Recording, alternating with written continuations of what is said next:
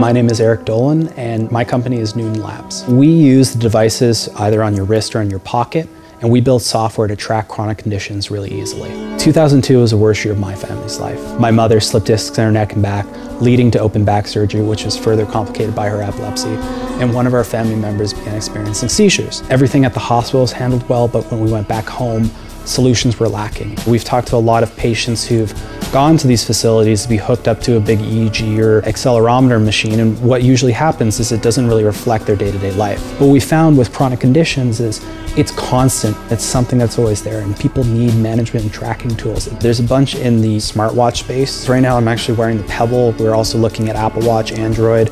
Just the other day, one of our users just messaged us thanking us profusely because he can go about his life and he can see a lot of seizures that he was maybe missing. He wears it even during football practice, which is a pretty cool thing. If you're having a seizure, if you're someone who watches over someone with epilepsy or seizure-like activity, you'll know in real time. You'll be able to share it with whoever you want. It's just a great all-around solution.